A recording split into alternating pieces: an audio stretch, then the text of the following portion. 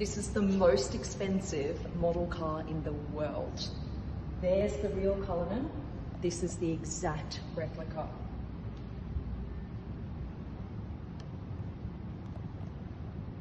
Look at this here as it opens.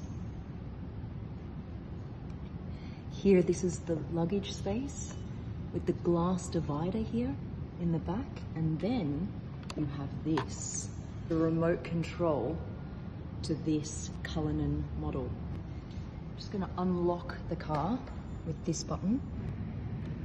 The lights come on in the door handles. Also here. And look, when I open the door, the interior light there on the roof. This model's starting price is $17,000, but this particular one is $40,000. And the price just goes up from there. Come around here. Let's turn the headlights on with this button here. Okay. And then look at this incredible detail with the RR logo in the headlights. Now we're going to turn on the low beam and the high beam. Look at that. And of course, we cannot ignore this incredibly detailed Spirit of Ecstasy. There's a little button here that you press and the hood comes up. You can see the 6.75 litre twin turbo V12 engine.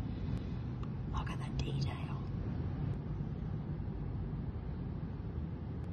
They've even got a radar replica here. You can see it on this one. Exactly the same. If I come around here, there's over 1,000 handmade components. Look at the detail here. An embossed Spirit of Ecstasy. Then you've got the sound system here, and you've even got a replica umbrella. This car took over 450 man-hours to make. That is over half the time required to make a full-size Cullinan. Isn't that crazy? Look at all of these little lights that come on all the buttons here along the door and here on the steering wheel, through the whole center console.